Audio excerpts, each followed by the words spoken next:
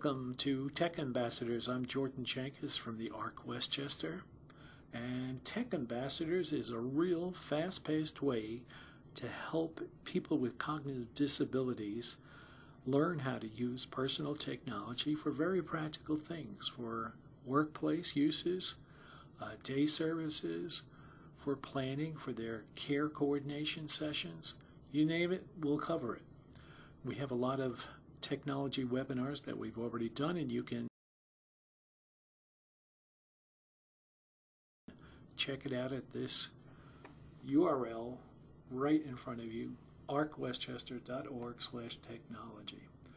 Now let's talk about the app for the day. This is an app called Corkulous, and it's available for iOS on the App Store for iOS phone and also for tablets. And the idea of it is that it's a visual idea display. And if you think of a corkboard that you may have in your office right now, and you have pins placed in it, you have all kinds of things, might be in random order, it might be connected, but that's the idea, the format for this application. It's very easy to use, and for the user, it's trying to understand very complex topics in a visual way. Okay. After you set up your corkboard, your Corkulous board, it exports to its own format or PDF or a JPEG. So there's lots of ways to use it and share it with others. So when I open up the app, and the app, by the way, is pretty affordable. There's a professional version that has an annual subscription that's not much money at all. So I'd encourage you to go for the professional one. It gives you more options as far as the number of pieces that you can put around. So this is the first thing that you see is an example of a Corkulous board. Nothing there right now except for the example, but let me add a new board by hitting this plus sign here. That gives me the choice of what kind of board do I want as far as its shape. You know, square, landscape, blah, blah, blah, all these different choices. Once I've chosen one, and I'm going with just the simple square, I come up with a new board, and I can, if I click that, and I can rename it to whatever I want, so it's unique. So here's my board. You'll notice underneath the board is this little file drawer. And that's an important thing because that has all the tools that you use when you make changes to the corkboard. I'll show you in a second how that works. After you tap on that little drawer, it expands to this list of things, and it includes things like sticky notes, index cards, pictures, all kinds of things, yarn, and I'll show you how you use that. You can add URLs, all kinds of emojis, and you can actually, if you have an Apple Pencil, you can make sketches. I went into the sticky drawer that's in that file cabinet, and I pulled out some sticky notes, and I have ones that are going to be used for an imaginary person-centered planning session with a guy named John. So here's John in the middle. I add the sticky note and then just click on it and I can edit it. And I'm showing the arrangement of his close family members. Here's Susan, his mom, and Harry, his dad, his sister's over here. I just keep reaching into my drawer to get more sticky notes. So I added the grandma. And look what I've also added. From this yarn, I'm starting to attach things. So I'm showing the relationships. So I'm showing that John is very close to all these people. And if you've ever seen a crime drama on TV lately, you'll see that they have big cork boards or whiteboards with all kinds of connections to evidence of the crime.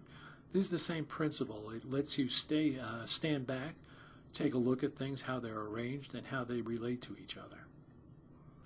You can add pictures. You can take a photo or go into your existing files and add photos to this page. You know, for some people, you can get ultimately digital and just use the pictures here instead of the sticky note descriptions. So now we have the arrangement of the people that are closest to John, and now we can start even describing them more using this little feature here, this little side note. I can identify what people do. So here I know that his aunt, Gwen, takes John to the movies. That's pretty cool. While I'm analyzing all of this, on the side I pull out an index card and I start reminding myself of some of the assignments that everybody's going to have. The members of John's circle, they're not there just for the initial meeting, but they're going to help him through his life. So, what kind of things are they going to be working on? What's the meeting schedule for this person-centered plan? And we've asked John to start making a list of all the strengths that he has and also what he needs help with. Now, this may seem rather small, but if you're using an iPad, you can pinch and stretch to any size that you want. And if you connect your iPad to a display, that's even better because you get a huge corkboard that you can share with a room full of people. Now we have those relationships. We have the note up there. I have the assignments. Then, oh, look, here I went into this little bookmark kind of thing and pulled out that John may want to talk to the folks at Arc of Westchester. And with that note of Arc of Westchester is also included the URL for Arc of Westchester, so you'll be able to keep track of that. As I'm going through this, I want to make sure that I save this. I can send a copy to the members of the team. I can print it. And maybe you do want pictures of some people. Here's my handsome mug right below Arc Westchester. But it might help the person that's at the center of the planning remember who everybody is and what their function is. All different ways that you could use this. It's not just for person-centered planning. You could also use it for doing task analysis visually. You could do it for a schedule of the day. You could do a recipe board, doing a recipe step by step visually and showing how things relate to each other. For example, here's Harry's dad, right? Harry's dad and, well, Harry the dad, I'm sorry, John's father, Harry, they both have an interest in baseball. So you could put a little square here, a little sticky note that says baseball, and that's something that they both sharing. Oh, I don't want to be misogynist or sexist. Gwen, his aunt, also loves baseball, so we can make a connecting line there. And next thing you know, here's another connecting line from Grandma Helen. She enjoys baseball too. In fact, we could get a whole crowd of people going to a baseball game one day. So you make any connections, any relationships that you find helpful. At the end, like we said before, PDF, image, just pure text, or you can export it as a corkboard and share it with someone else that has the program.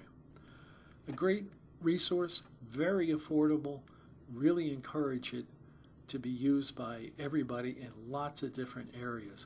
When you think of how many folks we have that have limited literacy, it really helps to give them every visual tool that we can possibly come up with to help with their learning and understanding of their daily lives, their daily wishes and hopes and dreams. So check it out, Corkulous, on the App Store. Our next session is going to be on September the 18th at 3:15 p.m. I look forward to seeing you all here back again on September the 18th. Thanks for your attention. Thanks for being a tech ambassador.